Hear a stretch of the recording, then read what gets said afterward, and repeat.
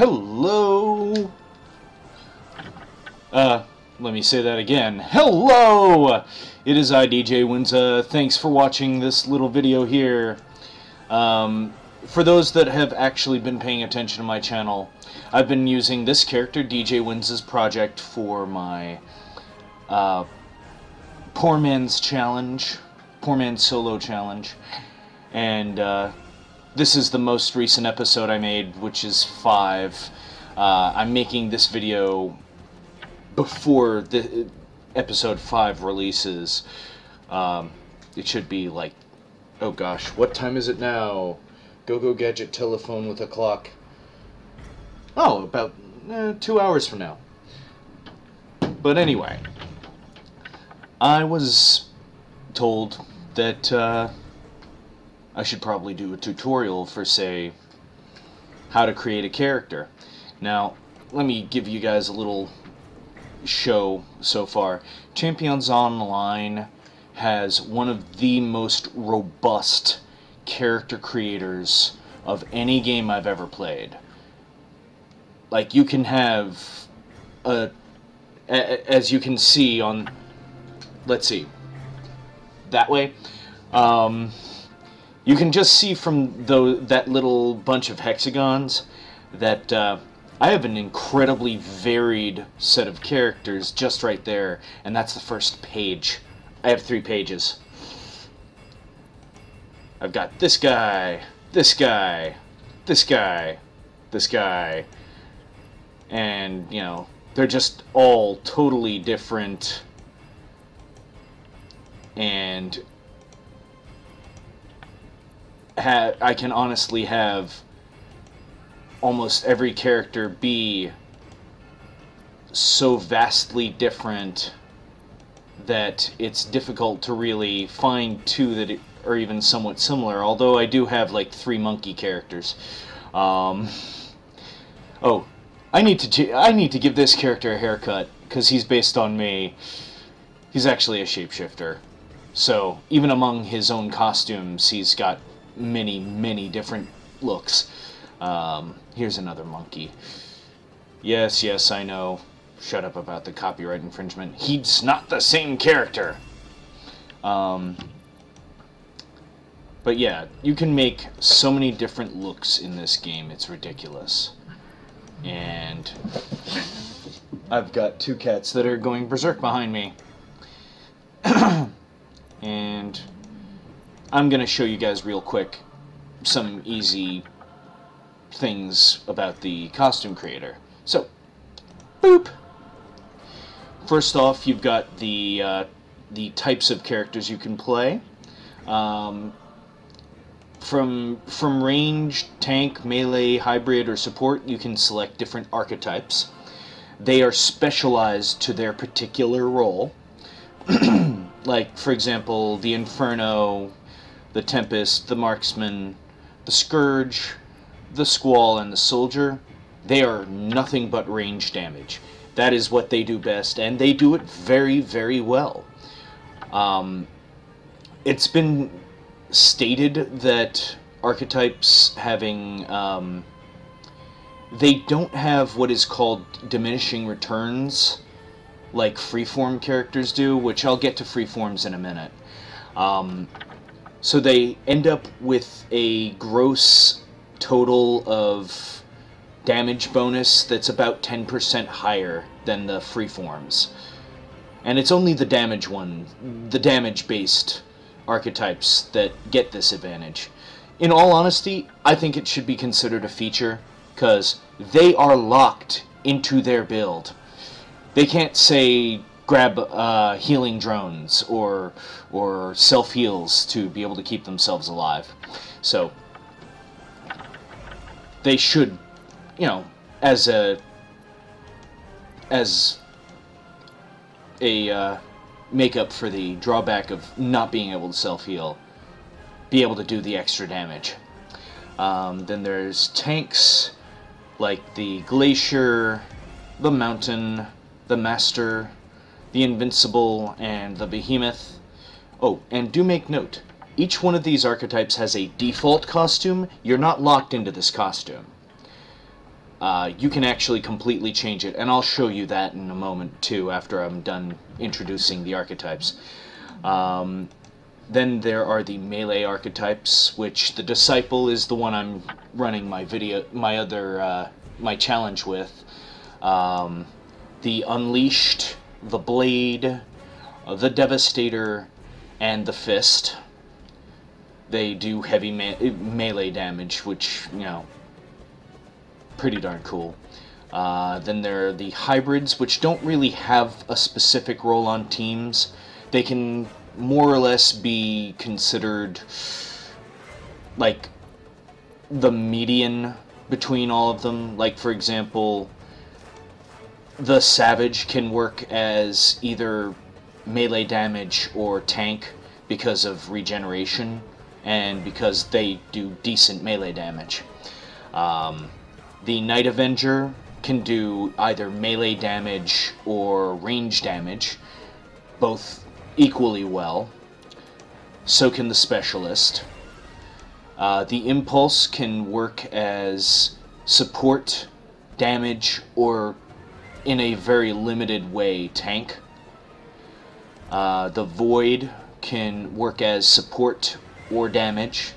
It can even sort of tank if you select, when you get the chance to, Void Horror over Ebon Rift, because they can just send in their Void Horror to take the alpha strike of your enemies. And then there is the support / damage of the Grimoire. So the hybrid characters basically can take two different roles or take the place of one of the other roles. Then there are the support, which usually rely on healing over everything. But in the case of the Inventor, they also, you know, bring out pets to take the alpha strikes. But the pets don't really survive very long because the gadgetry pets are kind of defensively weak. And then there is Freeform. Freeform, take all the abilities of all these others, and that's more or less Freeform. You can select anything as a Freeform. So yes, I'm going to go into the Freeform selection here. First power you select is your Energy Builder. You have to get energy in order to use your specialty attacks, and this is how your character does it. Selecting what your Energy Builder is here can help determine how easy it is to get other powers later,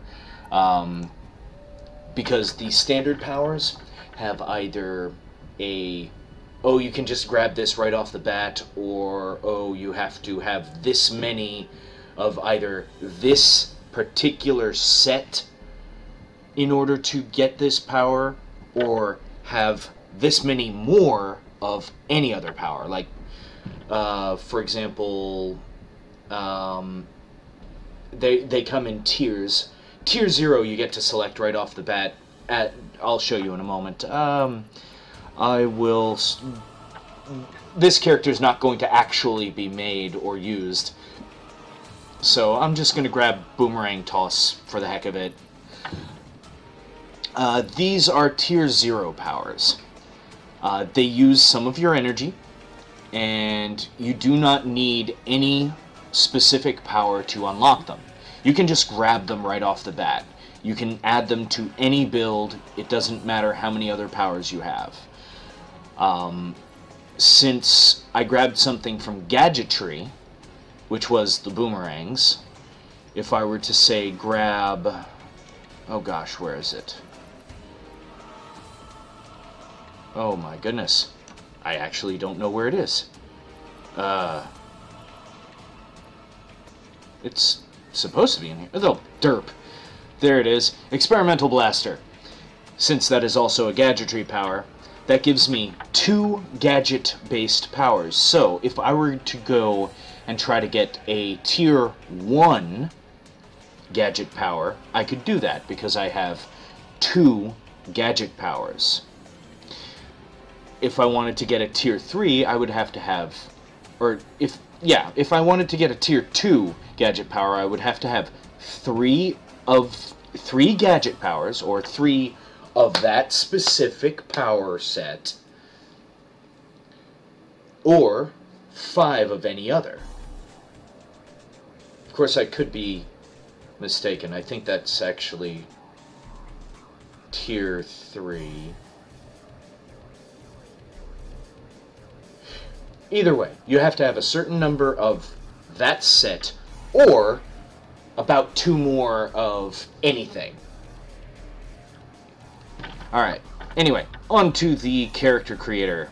Oh, yeah, I forgot. You also have to select your stats, or, excuse me, your innate characteristic. I had to look at the top of the screen. Since I'm not making the character, I'm just gonna grab whatever.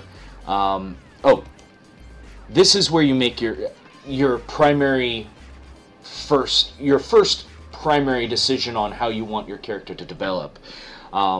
If you want your character to, say, be a tank, you select something that has more constitution, because it'll give you more health points.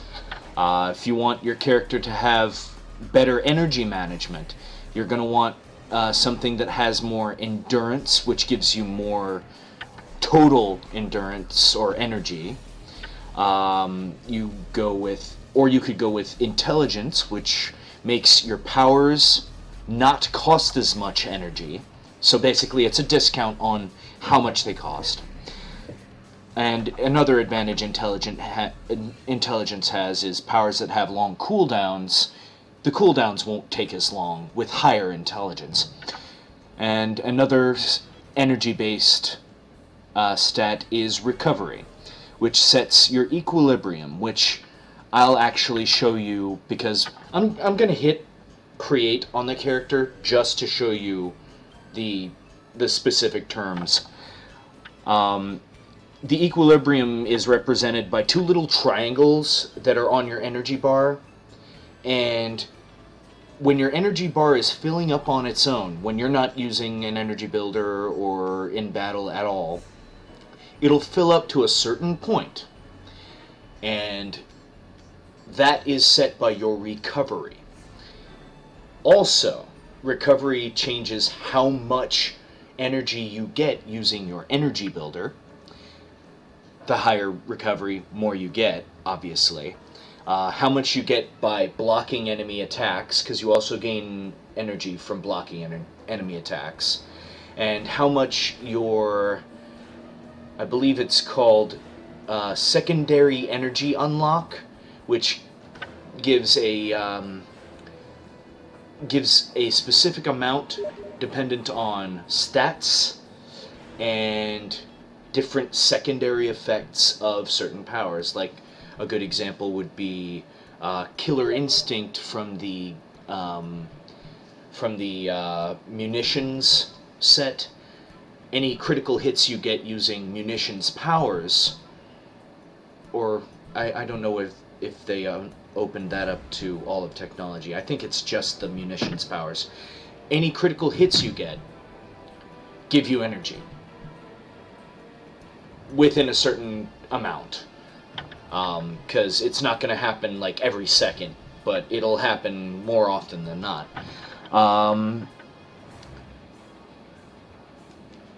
And I've just went a whole pile into energy for no reason, when I should be moving on to the next set of stats. Then there is strength and ego. Strength and ego are 2 sides of the same coin. Strength improves melee damage primarily.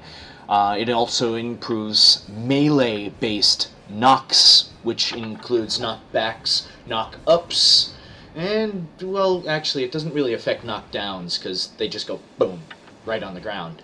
But the higher the strength, the further you'll send them flying. And it also improves how well you resist being knocked. And strength also improves how well your character can pick up random objects. The higher your strength, obviously, the bigger the object you'll be able to lift, and how much damage those items do when you throw them at enemies. Ego has sort of the same effect, but only when you use a power called Telekinesis, which is in the Telekinesis power set. Obviously, it has the exact same effect Strength does. And why Ego's the other side of the coin for Strength is it improves ranged damage, ranged knocks, and it actually improves your hold resistance, or at least it says it does. I'm not sure if they fixed that yet. For a long time, it was doing absolutely nothing. Then there are the two oddball... Well, actually, I guess Constitution's considered an oddball as well, since it literally just improves your hit points. Then there is Dexterity and Presence. Dexterity improves your critical hit chance and the effect of, or how strong stealth powers are. The higher dex, the higher the effects. And then there is Presence, which improves your healing, how long hold powers last, and your own crowd control resistance. So, you know, if an enemy is throwing an Immobilize on you where you can't step away but you can still attack, the Immobilize won't last as long when you have higher presence. Or if you're going to paralyze an enemy, they will be paralyzed longer with higher presence. And if you're going to heal your buddy, higher presence makes you heal a lot more. Alright. Now I'm going to hit that. Now there is the costume generator, which is amazing. And I think you guys heard Steam earlier. Yes, I'm on Steam. I haven't actually checked it. And I'm not going to do that while I'm recording. So whoever it was will have to wait. Alright. We're going to start at the beginning. Heads and hairs. And as I clicked that little flag menu, you notice there are a ton of different options just for the type of head. And that's not even where it stops. I just select regular head and hair. And there are all these options right here too. If you are a free account, you start off with over 3,000 different costume pieces to play with. And that's with a free account. You haven't spent anything on the game whatsoever. And you're already 3,000 costume pieces in. And you can change what type of head just right here. Like humanoid, partial mask, noseless, cyborg, cyborg Mark II, robotic, skull, and the list keeps going on because they worked really, really hard on getting these things together. And even within each subset, the second piece in head, material, you can make it so this is bare skin, there's not really any shininess or anything. I go to leather. Well, I can't really tell too well, but depending on the lighting, you'll notice that there's like an overlay that makes it a little shinier than it should be. Then there is obviously metal, which kind of looks obvious metal now. And then oiled, which doesn't really show up too well here either in this lighting. But still, we're gonna go back to bare skin, because that's still not all. I haven't even gotten into the chest wear. I haven't gotten into the gloves or the pants or anything other than just the head type. And already, look at this whole flag menu going down the middle of that screen. Yeah, this is just stuff you can put on the face. No other game has lists that are this large when it comes to different things. This is detail. Basic, chiseled, which, you know, gives him that little butt chin thing. Stern, which gives him a look like that. Angry. Chubby. Gaunt. Middle-aged. Well, no, I don't have to do anything for that one. Rugged. Old. Thankfully, I can't do that. Really old. Geometric. Yeah, I have no idea how I would do that one. And demonic. Yeah, no. You're going to find that depending on what types of things you select in earlier menus, you'll have different selections in, say, detail. Like, for example, if I choose noseless, I can go and have a completely different look by right here under pattern, because it adds in things like alien ridges, ape, and hairless ape, which, you know, makes them look completely different. And your character's theme is more or less your own to choose. Let's see. There's also bestial heads, which I don't know why that hawk thing shows up whenever I go to that one. But yeah, they've got animal heads. I'm not quite sure how many of these you have open to you when you're a free account, but I know you can purchase a lot of costumes from their from their cash store, and there's a lot of things you can unlock just by playing the game. I love the ape head. I've made, as you noticed at the beginning of the video, several monkey-based characters. I even have a bear. I think the bear head you actually have to fight. I think they're called... yeah, they're called manimals. And you don't fight them till your character is like in their 30s, so... and you have to kill a whole bunch of them for the bear head. Or... actually, I'm not sure. I think it's the bear claws that you have to fight a whole bunch of them for. Thankfully, they're really easy, and they don't do much damage. Of course, me mentioning that will probably have the devs be like, what? We need to buff them so that they hit you harder and make you cry like little girls. No offense, little girls. Yeah, I don't know why this one is in the bestial head, because technically that is not a bestial head. This one is just weird. This one's a veteran one that I actually mentioned in, I think it's around the middle to end of my third challenge video for Champions Online.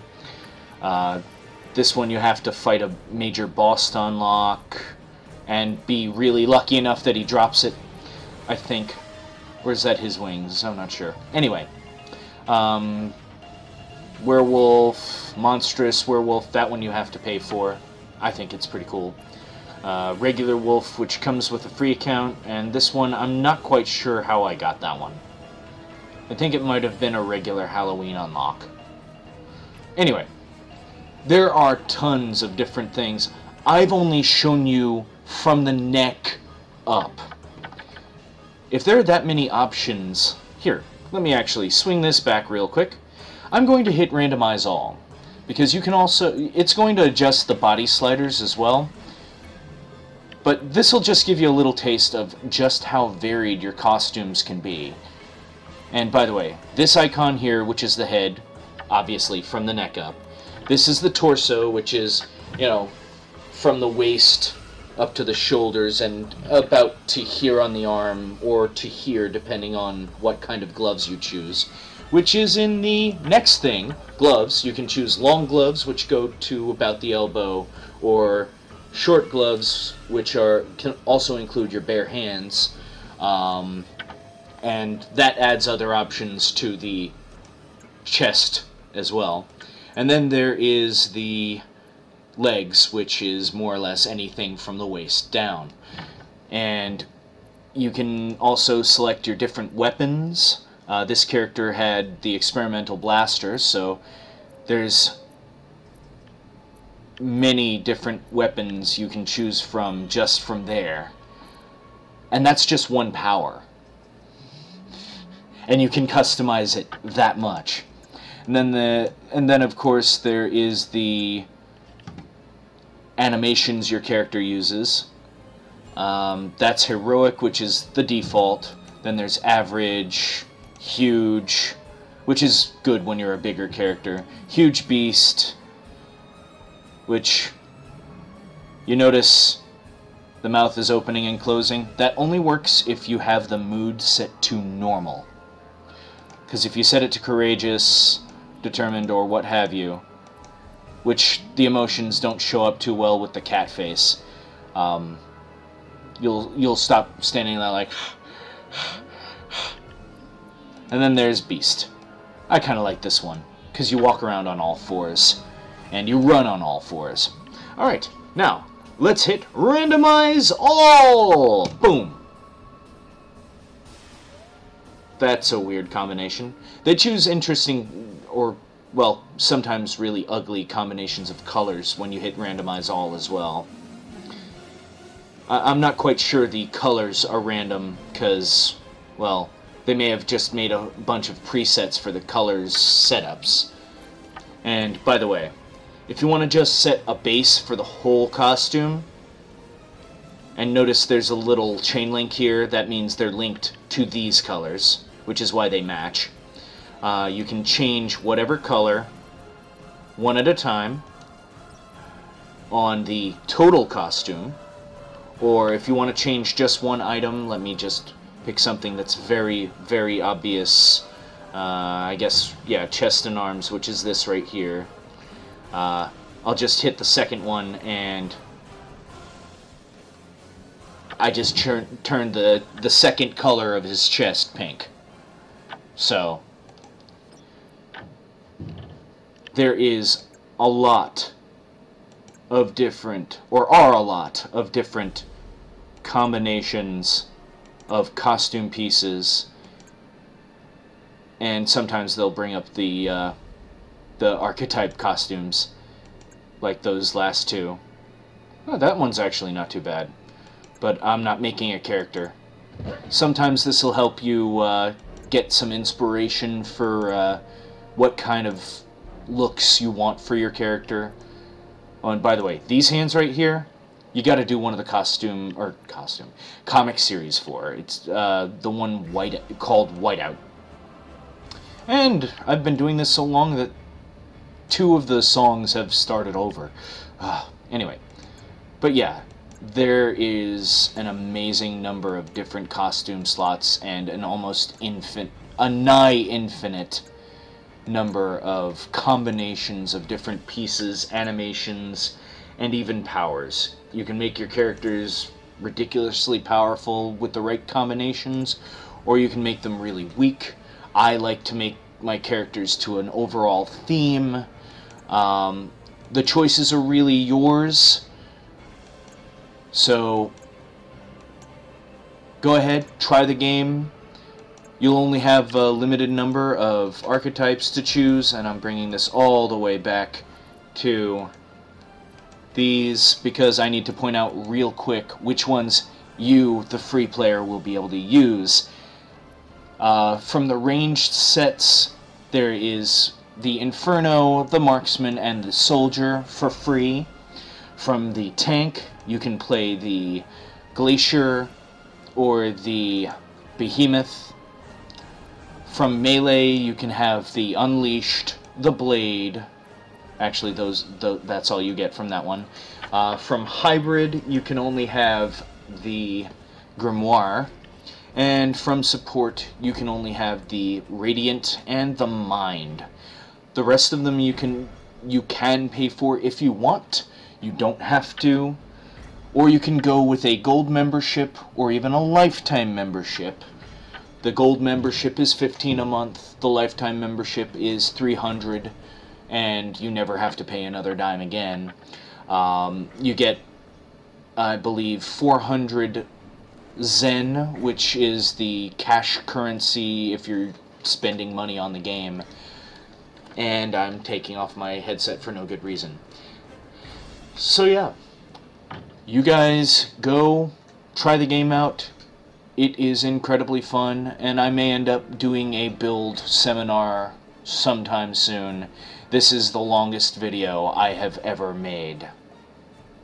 Anyway, for now, peace. I'm not even going to bother logging in on anything. You guys have a great day, and I hope this tutorial helped you see just how intricate this game can be. Bye!